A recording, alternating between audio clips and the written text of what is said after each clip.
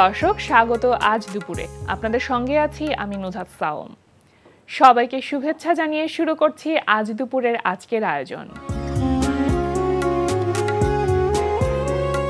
আজ দুপুরে আজ থাকছে সংস্কৃতি, এনটিভি অনুষ্ঠান সূচি ও দুপুরের অতিথি। প্রথমেই থাকছে সংস্কৃতি। ঢাকা বিশ্ববিদ্যালয়ের চারুকলা অনুষদের ৭৫ বছর পূর্তি উপলক্ষে ঢাকা বিশ্ববিদ্যালয়ের চারুকলা অনুষদে অনুষ্ঠিত হচ্ছে বিশেষ ও বার্ষিক প্রদর্শনী। প্রতিদিন বেলা ১১টা থেকে সন্ধ্যা ৭টা এই সময় প্রদর্শনী চলবে ৩১ ডিসেম্বর পর্যন্ত। এবার এনটিভি অনুষ্ঠান সূচি। এবার জানিয়ে দিচ্ছি এনটিভির আজ রাতের বিশেষ বিশেষ অনুষ্ঠানগুলির সময়সূচি। সন্ধ্যা ৬টা ৪৫ থাকছে কাজী মোহাম্মদ মোস্তফার প্রযোজনায় অনুষ্ঠান বিজ্ঞানে আনন্দ।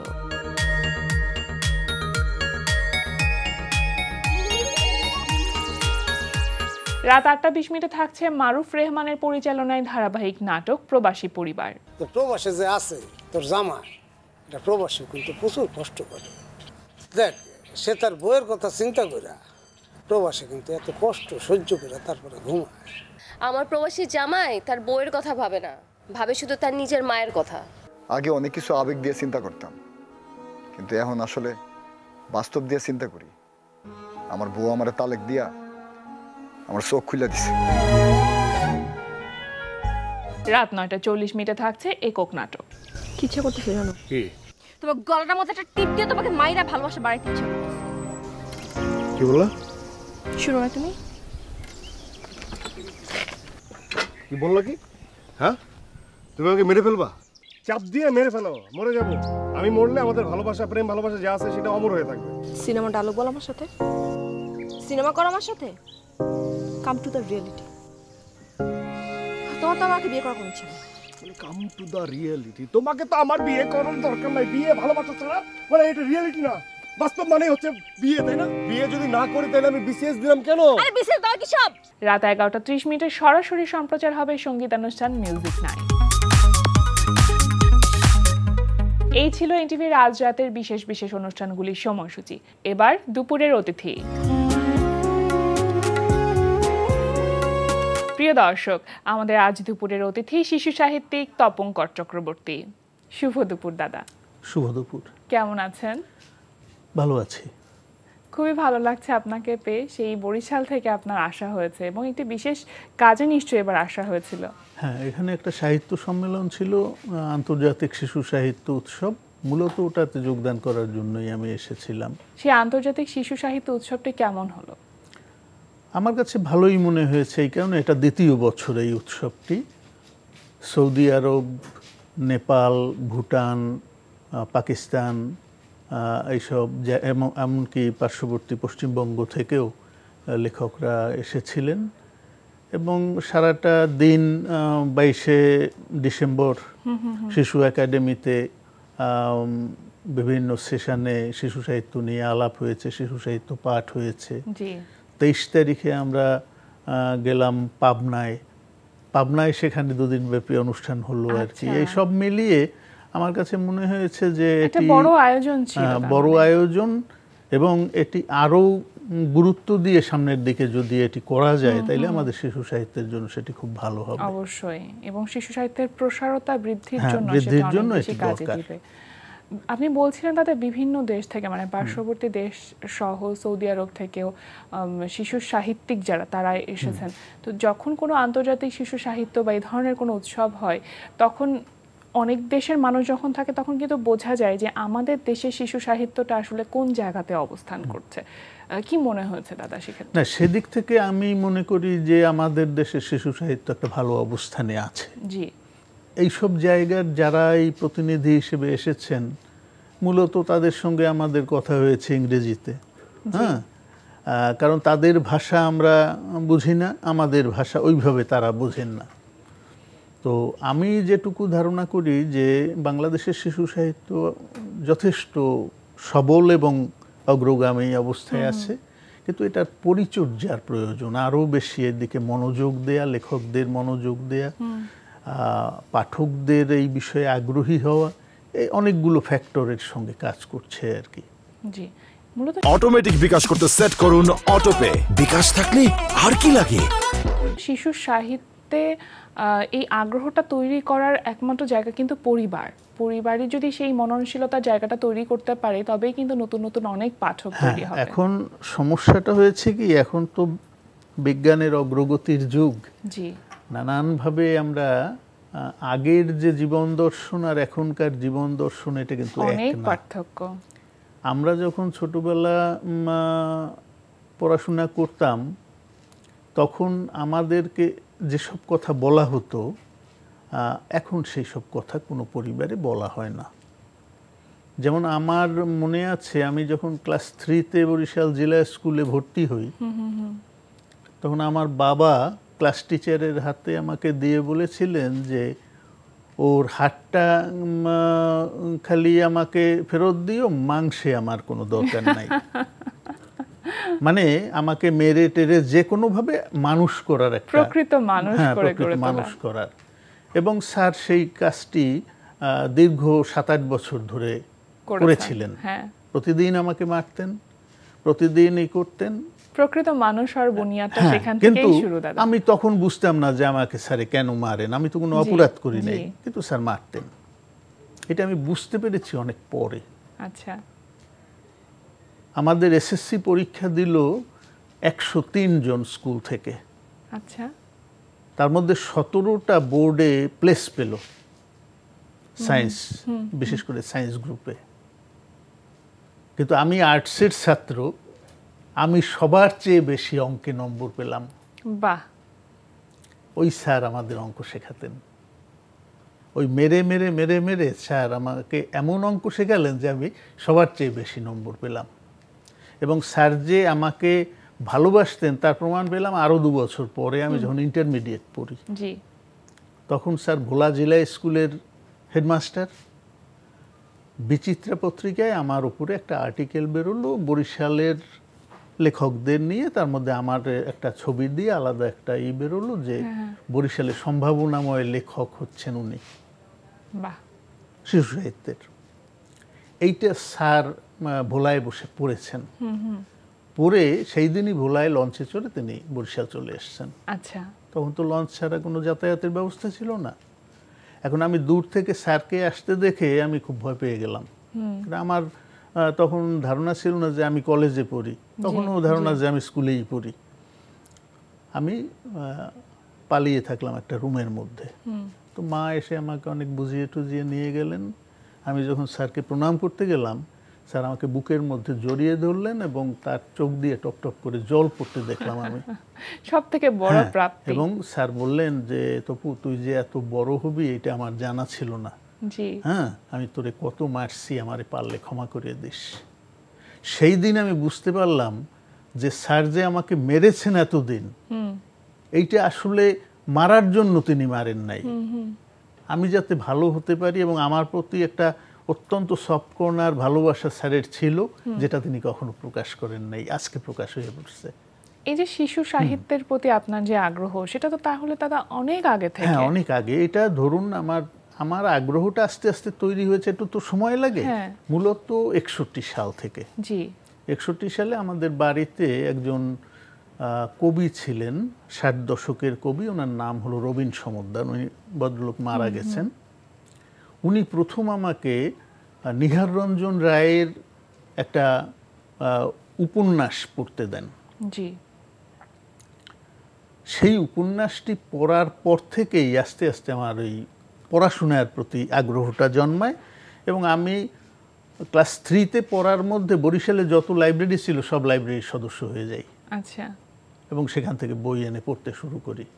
আমাদের জেলা স্কুলে খুব ভালো একটা লাইব্রেরি ছিল, প্রতি বৃহস্পতিবার সেখান থেকে বই দেয়া হতো। এই সব কিছু মিলিয়ে তারপরে জেলা স্কুলে যখন আমরা পড়তে শুরু করলাম, আমাদের এক শিক্ষক ছিলেন বাংলার, তার নাম নাজিমউদ্দিন স্যার। উনি হলেন কবি জসিমউদ্দিনের চাচাতো ভাই। সেই স্যার আমাদের খুব উৎসাহিত করতে শুরু করলেন এবং স্যারের উৎসাহে 1968 সালে জেলা স্কুল ম্যাগাজিনে প্রথম আমার লেখা ছাপা হয়। 1968 সালে। তারপরে 1970 সালে ঢাকার পত্রিকায় আমার সেগুলো কি দাদা ছড়া ছিল? হ্যাঁ, সেগুলি ছড়া দিয়েই, তারপর কিছু গল্প টল্পও ছিল। এই শুরু হয়। তারপর তো স্বাধীন হওয়ার পর ৭২ সাল থেকে, এবং ১৯৭১ সালেও আপনার অনেক লেখা হারিয়ে গিয়েছে। কিন্তু সেগুলি হারিয়ে গেছে আর কি। ওই মানে ৭১-এর আগ পর্যন্ত যে লেখাগুলো সবই হারিয়ে গেছে আর কি। জি। তো ৭২ থেকে আবার নতুন করে শুরু করলাম আর কি। চলছে আজকে পর্যন্ত আর কি। এর মধ্যে আমার ২২টি বই বেরিয়েছে। এবং আমি দেখছিলাম যে ১৯৭২ সাল থেকে ২০১৭ সাল পর্যন্ত আনুমানিক ৫৫০-এরও বেশি ছড়া লিখেছেন আপনি। না, সেটা মানে যা সংগ্রহ করতে পেরেছি। হারিয়ে যে গেছে তার তো সেটা সংখ্যা অনেক সংখ্যা আর কি। তাতে আমার মনে হয় যে ৫০০ ছড়া আমার এখন নিখোঁজ আর কি। জি। হ্যাঁ, ২-১০০ কবিতায় আর খুঁজেই পাই না আর কি। দাদা, একটি বই দেখছিলাম, এই যে ছড়া সমগ্র আপনার যেটা, সেখানে তো আপনার যতগুলো ছড়া আছে যেটা বলছিলেন আপনি, সেগুলো সব কটা সংকলন এখানে আছে। তো এই ছড়া মূলত সাধারণত আমরা জানি যে ছড়া শিশুতোষ সাহিত্যের মধ্যে পড়ে এবং সেটার জন্য পাঠক হচ্ছে শিশুরা। এটা কি সঠিক যে ছড়ার পাঠক শিশুরাই হবে? এই কথাটির মধ্যে আংশিক সত্যতা আছে, কিন্তু পুরো সত্যতা নেই।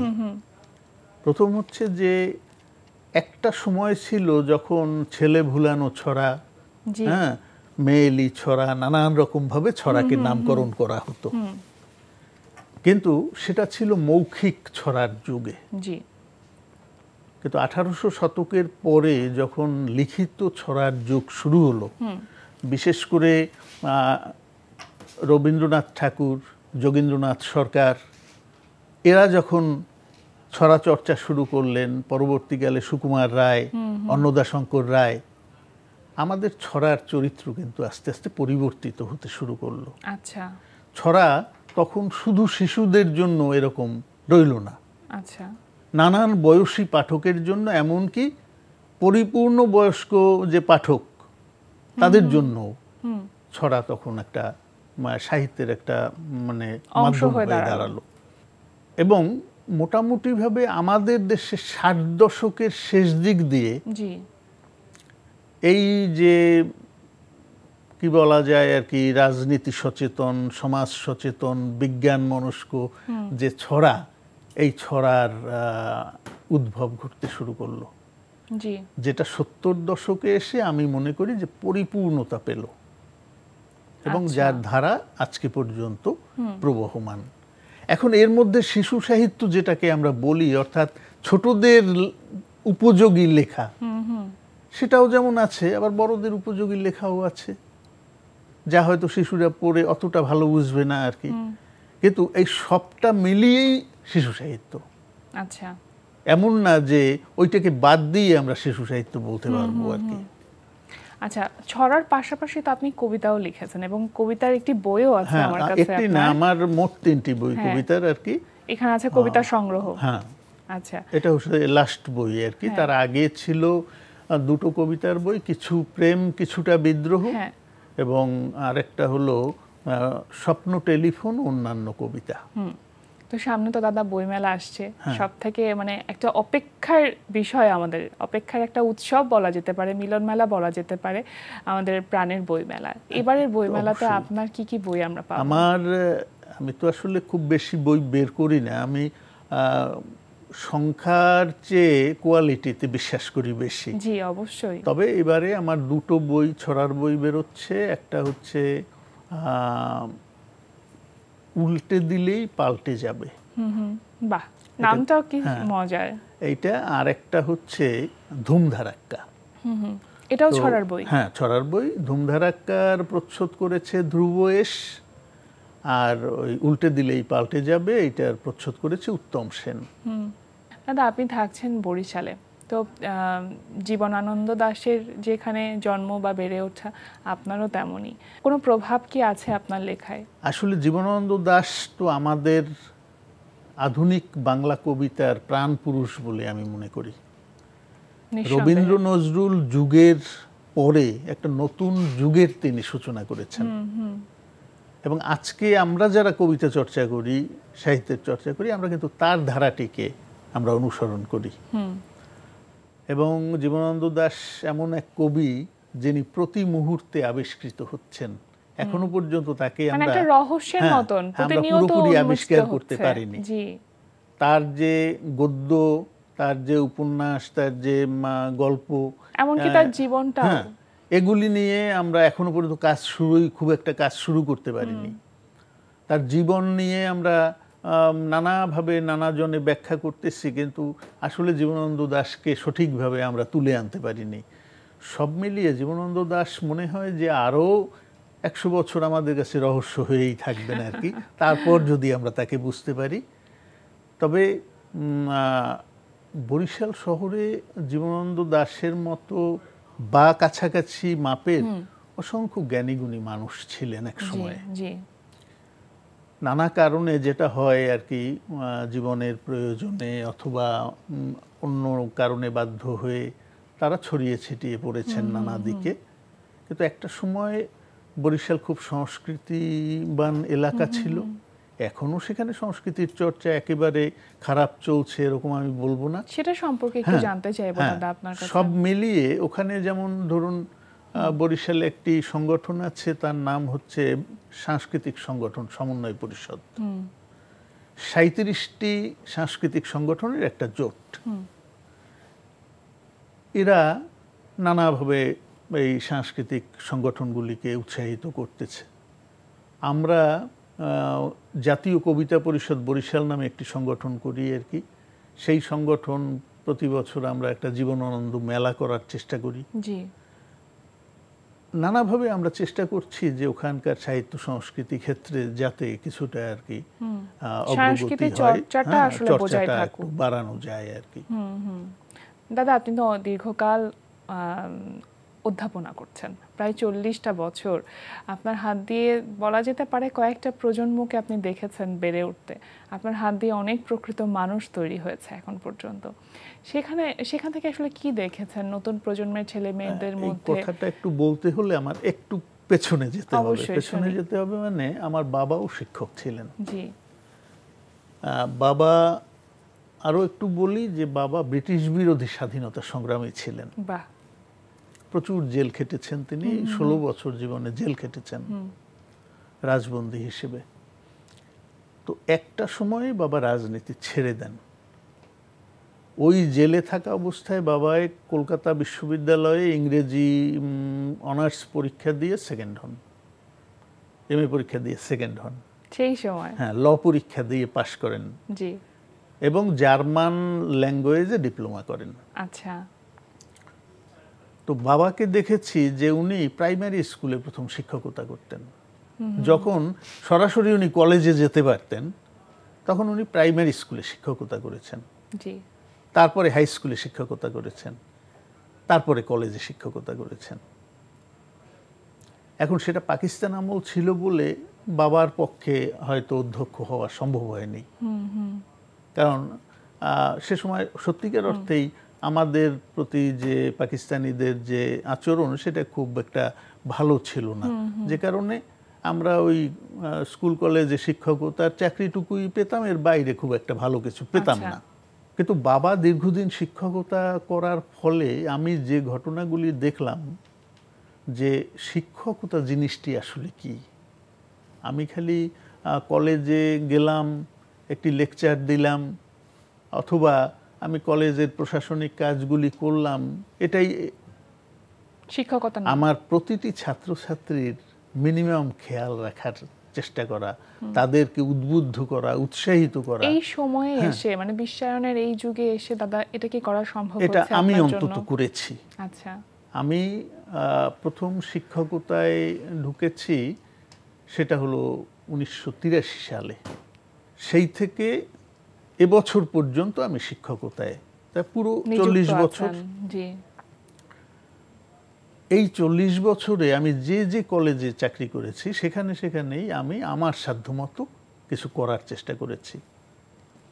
সবচেয়ে বেশি যেটা করতে পেরেছি সেটা হচ্ছে অমৃতলাল দে কলেজে, কারণ ওই কলেজে আমি ভাইস প্রিন্সিপাল হিসেবে জয়েন করি এবং বলা যেতে পারে যে অলিখিতভাবে আমি প্রিন্সিপালের দায়িত্ব সবসময়ই পালন করেছি। পরবর্তীকালে আমি প্রিন্সিপালও হয়েছি। এই কলেজটিতে আমি বহু ছেলেমেয়েকে বিনা পয়সায় পড়ানোর চেষ্টা করেছি, ফর্ম ফিল আপ করিয়েছি, নানাভাবে সাহায্য সহযোগিতা করেছি। শিক্ষক হিসেবে যতগুলো দায়িত্ব অটোমেটিক বিকাশ করতে সেট করুন অটোপে। বিকাশ থাকলে আর কি লাগে? পালন করা সম্ভব তার সবগুলোই আপনি আমি নিজে ক্লাস নিয়েছি। মোটামুটি ভাবে আমার কোনো ছাত্রছাত্রী বলতে পারবে না যে স্যার খুব একটা ভালো ক্লাস নেয়। আমি নিঃসন্দেহে বলবো যে সব শিক্ষার্থী আপনাকে শিক্ষক হিসেবে পেয়েছে তারা নিঃসন্দেহে অনেক সৌভাগ্যবান। এবং আমার সৌভাগ্য হচ্ছে যে আমার অনেক ভালো ভালো ছাত্রছাত্রীরা এখন আমাদের দেশে বিভিন্ন জায়গায় বড় বড় পদে আছে। এক সময় হয়তো ওরাই দেশকে চালাবে। একদম একদম। এবং এখানে আপনারও একটা বিশাল বড় সন্তুষ্টির জায়গা আছে। কথা বলতে দারুণ লাগছিল দাদা। আরো অনেক গল্প মনে হয় বাকি থেকে গেল। নিশ্চয়ই অন্য কোনো আয়োজনে আপনারা আরো অনেক গল্প আমরা শুনবো, সেই প্রত্যাশায় রইলাম। ভালো থাকুন। আমাদের আয়োজনে আসবার জন্য, সময় দেওয়ার জন্য অনেক অনেক ধন্যবাদ আপনাকে। ভালো থাকুন। প্রিয় দর্শক, আমরা চলে এসেছি অনুষ্ঠানের শেষ প্রান্তে। অনুষ্ঠান সম্পর্কে আপনার মতামত জানাতে মেইল করুন ajdupure@ntvbd.com এ। বিশ্বের যে কোনো প্রান্ত থেকে যে কোনো সময় আজ দুপুরে দেখতে ভিজিট করুন আমাদের পূর্ণাঙ্গ ওয়েব পোর্টাল www.ntvbd.com। এছাড়া এনটিভি সব জনপ্রিয় অনুষ্ঠান ও খবরের আপডেট পেতে ভিজিট করুন আমাদের ইউটিউব চ্যানেল ও ভেরিফাইড ফেসবুক পেজে। সবার মঙ্গল কামনায় আজকের মতো এখানেই শেষ করছি। শুভ দুপুর।